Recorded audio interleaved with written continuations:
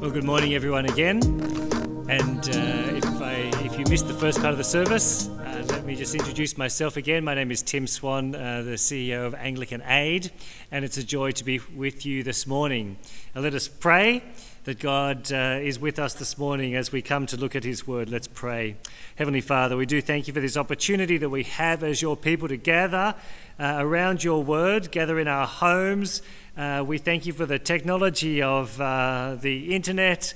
Lord, there have been some distractions this morning, but help us to put those aside that we might hear from you, your living Word, that Word might bubble up in our hearts as living water, and that you might bring joy and transformation for your name. And we pray in Jesus' name, amen. Well, this morning I got up out of bed, I went to the bathroom, I turned on the tap, and out came fresh water, clean water that I was able to drink. I went and hopped in the shower, I turned on the hot water, and it was like from the heavens, this hot water just fell on me. Amazing. I went and made myself a cup of coffee. I gave the dog some water. Water is just an amazing gift that we have from God, and sometimes I think we just take it for granted. This morning I wanted to talk with you about what the Bible says about water. And what I want to do is run from Genesis right through to Revelation on this theme of water from God. We start in Genesis, we end up in Revelation, as we've just heard, where we see a stream of living water flowing from the throne of God. And I pray that this vision of water might lead us all to praise God and to help provide for those who thirst. So if we think of Genesis 1, God speaks the world into existence and its entire ecosystem with human beings as the pinnacle. Then we come to Genesis chapter 2, we zoom in on the Garden of Eden, and there we read in chapter 2 verse 10, it says that there was a river watering the garden which flowed from Eden. From there it separated into 4 headwaters. And we understand water equals life. Life is flowing out from this garden in Eden. But then we get to Genesis chapter 3. What happens Genesis chapter 3?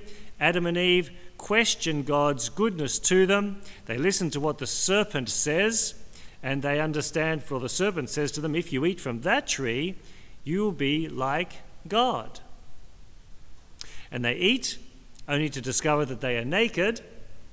Then they turn on God, they turn on each other, and in consequence, God expels them from the garden and turns nature against them. Thorns and thistles grow instead of beautiful fruit.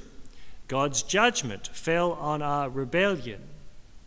And that is the sin-broken world that we live in today, isn't it? That's the sin-broken world we live in. The question is there a way back to Eden? Is there a way back to the streams watering the paradise of God? And in the Bible narrative, we next come to Exodus. And you remember in Exodus, Moses led the people out of Egypt, out of slavery, through the Red Sea. The people came into the desert, into a wilderness, a thirsty, parched land where the people grumble for water. God speaks to Moses, and God says to Moses to speak to the rock. And what happens? God brings water, streams of water, out of the rock. God is still the one who is able to provide the water of life. We come to the prophets. If you think of Jeremiah, we have from the prophets speaking that physical water becomes a symbol for spiritual water. So Jeremiah says, "My people have committed 2 evils. They have forsaken me, the fountain of living waters, and they have hewed out cisterns for themselves, broken systems that can hold no water." So we have this beautiful metaphor that God uses for himself, a fountain of living water. Expresses something of God's character here. His love bubbles up, his mercy overflows, his justice is like a river. He is a fountain of living waters. And he says through the prophet Isaiah, chapter 55, "Come, everyone who thirsts, come to the waters. Whoever has no money, come, buy and eat. Come, buy milk and wine without money and without cost." Thirst is satisfied by coming to God. And for those who thirst and drink from him, this fount of living water, they now overflow with the love of God. So God says through Isaiah, in the passage we just read in chapter 58, "You shall be like a well-watered garden. You shall be like a spring of water, whose waters do not fail." And it's not surprising that as God's Son, Jesus used this same language, didn't he? Back in John 7, which I think you looked at a couple of weeks ago for Pentecost last week. "Whoever believes in me, as the scripture has said, out of his heart will flow rivers of living water." So we know that physical rivers are good. They provide for drinking and washing and for cattle and for crops and gardens and for life. And so we understand that spiritual water is good as well. And so we come and drink, as it were, from Jesus Christ. Once you've drunk from Jesus, once you've drunk from that living water flowing from your heart, what is it going to look like? Well, if you turn back to chapter 58 of Isaiah, it is going to look like pouring yourself out for the hungry, satisfying the desires of the afflicted. But in Isaiah 58, God was appalled that those who claimed to be his people were not doing this. They were, verse 3, they were seeking their own pleasure. They were not pouring themselves out for the hungry. It's similar language to that Jesus used when he speaks of the coming day of judgment in Matthew chapter 25. You might like to flip open to that. Matthew chapter 25. This is the passage where, speaking of the last judgment, Jesus talks about dividing the sheep from the goats, those who are his people by grace from those who are not his people, those who have come to him from those who haven't come to him, the sheep and the goats. And he says to his sheep, verse 34 of Matthew 25, "Come, you who are blessed by my Father, inherit the kingdom prepared for you from the foundation of the world." And then he talks about what characterizes his sheep. What characterizes these people? Verse 35, "For I was hungry, and you gave me something to eat. I was thirsty, and you gave me something to drink." "Truly I tell you," he says, whatever you did for one of the least of these brothers and sisters of mine, you did for me." So it's beautiful, isn't it? How do you give a drink to Jesus? The woman at the well in John 4 had the privilege of giving a drink of water to Jesus. You have that privilege too, by giving water to a brother or sister who is in thirst. You are giving it not just to them, you are giving it, Jesus says, to him. And he will remember that at the day of judgment. Amazing. So let me tell you now about a few brothers and sisters who are thirsty, but through Anglican Aid, you as a church are helping provide with a drink. So many stories I could tell, but I might start with the story of Norm Gorry in Marsabit. Some of you may know Norm. He's a CMS missionary. He's working in northern Kenya, rural, very dry area. And it's a place where the Muslims are pushing down from the north, but Norm is seeing many Muslims become Christians, converted and become Christians. The difficulty is that when they become Christians, they are cut out of their families and they lose their jobs, kicked out of their employment. They're persecuted as new followers of Christ. Now, they're left destitute. How can the church help these people? Well, Norm with CMS said to Anglican Aid, can we come up with some sort of some scheme to help these people? And so we came up with an income generating scheme whereby these men in particular are being employed to build water tanks out of local materials that can be built for schools and churches, collecting water, providing water, whereby the villagers come and instead of having to walk for an hour each day collecting water, they're able to come to the church or the church school there where these tanks have been put in, and the local people are able to come and find water. That's in Marsabit. So through that, water is provided. Persecuted Christians from Muslim backgrounds are given a livelihood, and all of the benefits that flow from water being provided and that coming from the church being a witness in the area.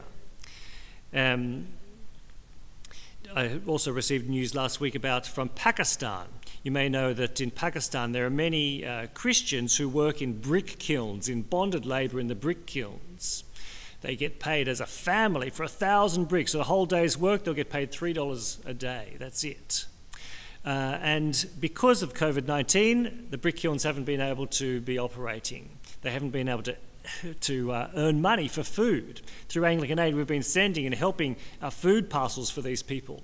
But I received word that one benefit that has come out of this time is that these people who normally work dawn till dusk 7 days a week have been able to actually hear the word of God.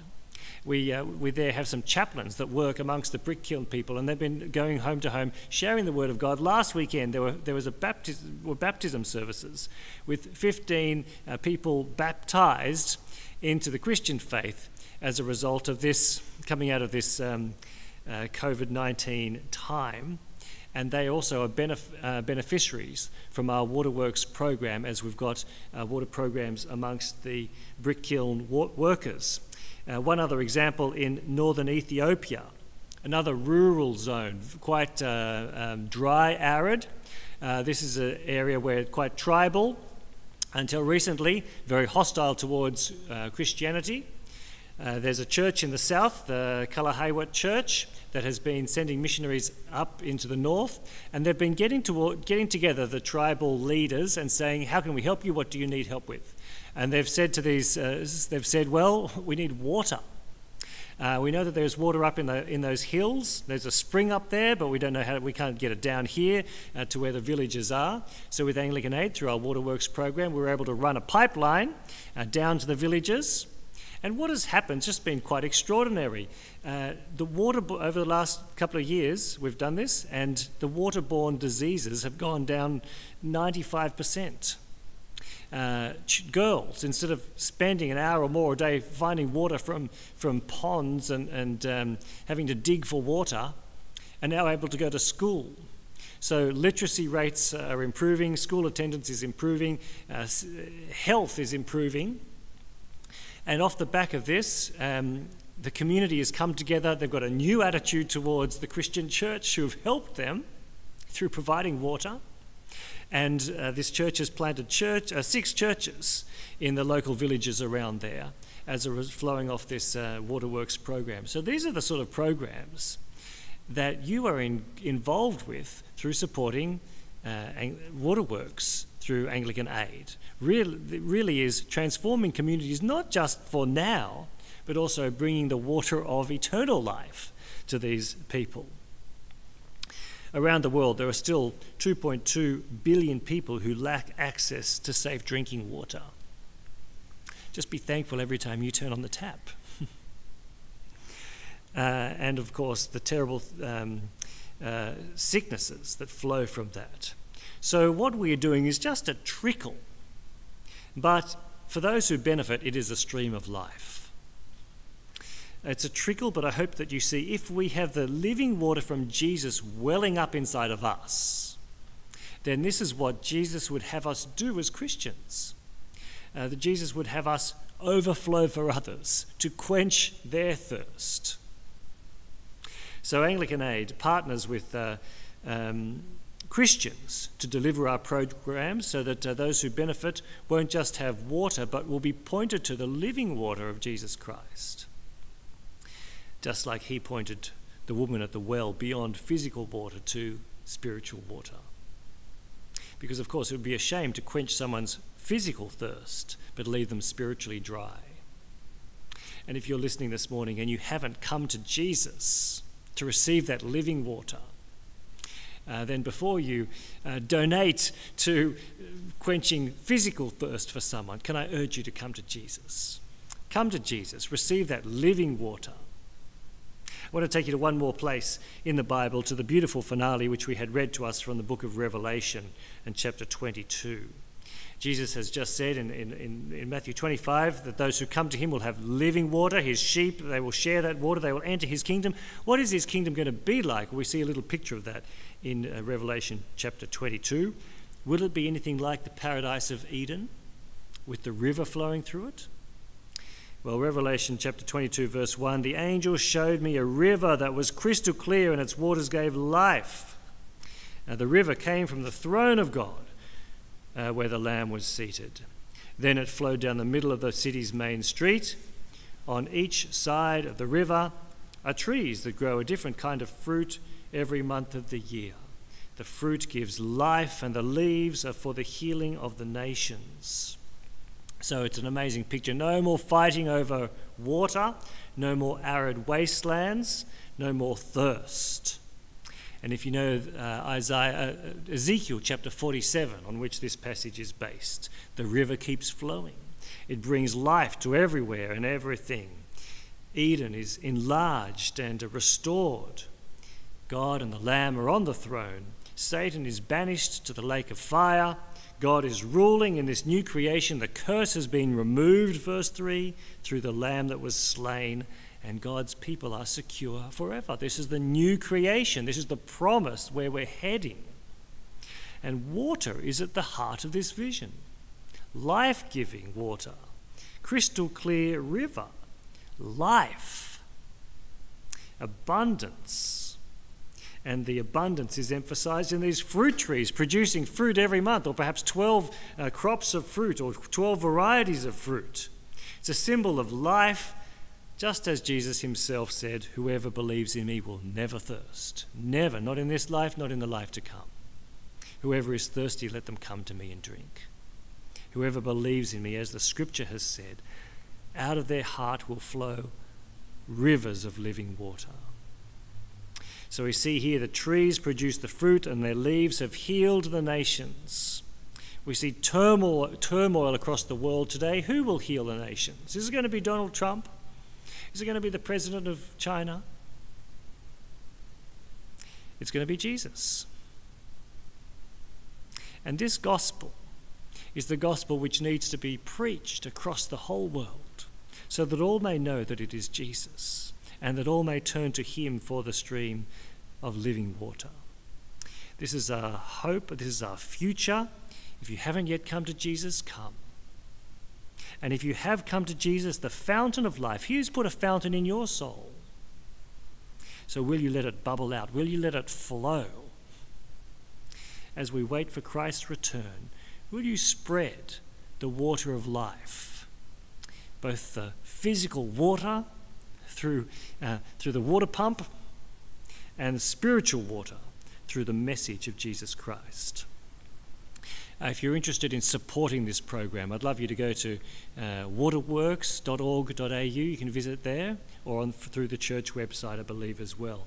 Thank you to this church for all the support that you have so far given to this program, to letting the water of life flow. I'd like to tell you about, I'll just mention as I finish, another church, Leppington.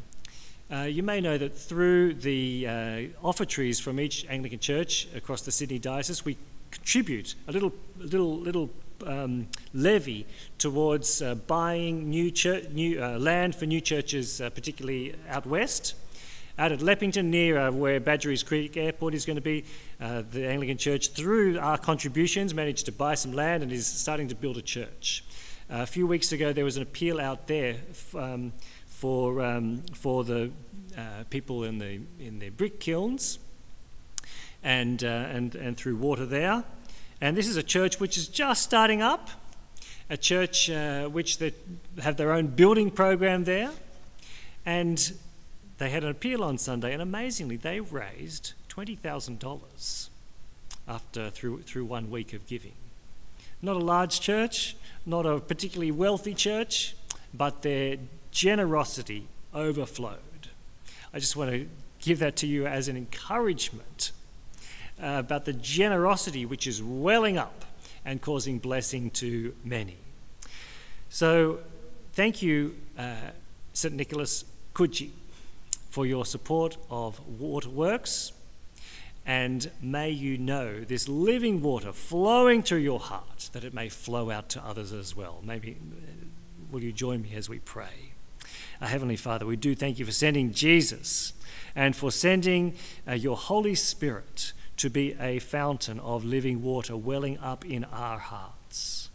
And I pray that this will well up in the way that it overflows to many, that many more may know the water of life. And we ask this in Jesus' name. Amen. Well, thank you very much, Tim, for tremendously encouraging words, encouraging to hear what is happening through Anglican aid among people who desperately need clean water, and also encouraging to hear what happened out at Leppington there. Now, at St. Nick's, you'll know that I'm a bit of a competitive guy, and when I hear something like church at Leppington, southwest of Sydney, has been able to raise $20,000 in a week for a water bore, and when I hear that fantastically powerful message that Tim has just given about the power of supplying life-giving water to communities that don't have any, I think that at St. Nick's Coogee we need to have a particular effort to raise money for a project, WaterWorks project, Anglican aid, and here's the deal. I'm going to kick it off with a family donation of $500, and I think that I am now inviting you, whoever is listening to this video, St. Nick's members, other members, to make a prayerful, heartfelt and generous donation to Anglican aid, so specifically for their WaterWorks projects. And if it is so that the generous people, brothers and sisters in Christ in Leppington, are able to raise $20,000, then I am confident that the generous people here at Coogee will be able to raise an amount which will be able to get water to people who desperately need it. So here's what you can do.